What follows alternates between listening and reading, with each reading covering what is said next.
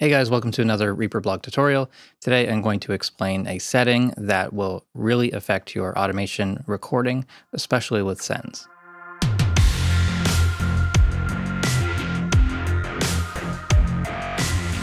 So first, some backstory, how I ended up finding this problem. I like to use a technique called delay throws, where you take, let's say, a vocal and you automate up the send volume into a delay, and then you get just delay on certain words, that sort of thing. One of the issues I was running into is that I didn't want to automate the silence. I didn't want to turn down, like have a kind of a steady send level and then turn down the parts where I don't want automated, I want to turn up. And in Reaper, we can choose our default send level. So if I had it default to -infinity, no matter how much gain I added at the send, it would just never produce a sound on the delay throw. So I thought it was a bug, and only just in the past weekend, I figured out what setting it is that affects that. So let's just do a demo of what that situation would be. In Reaper preferences, under automation, we've got this option: when adding volume pan envelopes, apply trim to envelope and reset trim. I have had this set to never for pretty much as long as I can remember. There's another option here called always and in read write. So if I have this on never and I go to my track send defaults and I have my send default gain at -infinity, this is where the issue will happen. Got a track here with a click. You can hear it, just a basic click source. I'm going to add in a new track, going to add in an effect. So I'll just put in a delay. So I'll do Echo Boy Jr. It's a real nice delay. And I'll just set the wet mix up.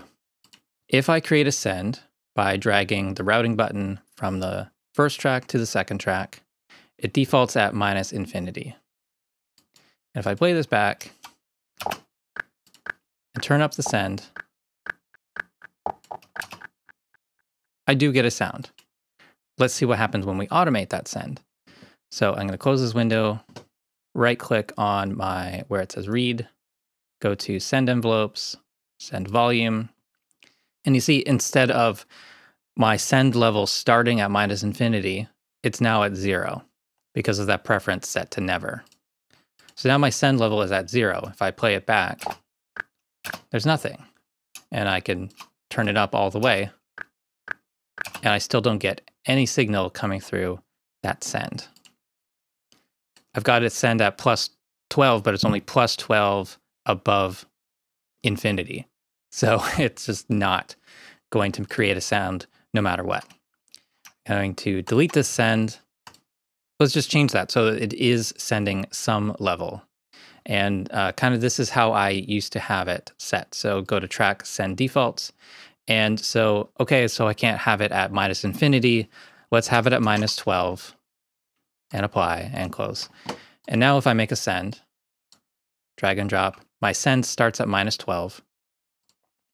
And if I play it back, it creates a sound. If I automate this and press play, it's still sending out, but you can see here, my envelope starts at 0 instead of -12. And for me, that became kind of confusing as well. So you would think that your send level should be the same as your envelope. And so that's what that preference does. And let's change that. So we're going to set this to -infinity. Anything past -99 is going to change to infinity, but you can just type in infinity there. And we're going to go to automation. We're going to switch this to always. And this preference here does apply to volume and pan envelopes. So it's not only going to affect the send envelopes, it will be the track volume as well. So if I set this to, I'll just type in -6 here in the track volume. And if I show my volume, it defaults to -6. I think that makes sense. It's a little weird here where this knob is not kind of set the same way, looks opposite, but it is doing that correctly. So once again, we're going to create a send, and it's starting at -infinity, and I'll automate this send volume. There we go. Our envelope is at -infinity. And if I just drag this up to, let's say, -2, at this point, it's going to start increasing the send level and we will get a signal. So that preference needs to be set if you want to do delay throws where you're starting from whatever your send level was to begin with, and then you're raising it for certain words, phrases, sections of the song.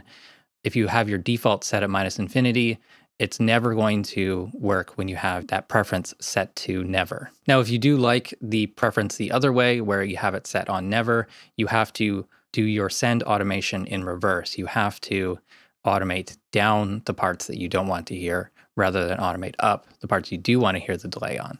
So that's it for the tutorial. Kind of an advanced topic, kind of maybe even an edge case, and maybe this is something that they'll fix in the future. It would be really great to just have either one of those settings and be able to create a send that, you know, defaults to the correct level and, you know, doesn't have that bug where it just, no matter how much gain you add, it's never going to output something. You could set that to -99. Your envelope still only goes to +12. You're not going to get any sort of usable signal out of that. So kind of a frustrating thing that I've been dealing with for years, probably.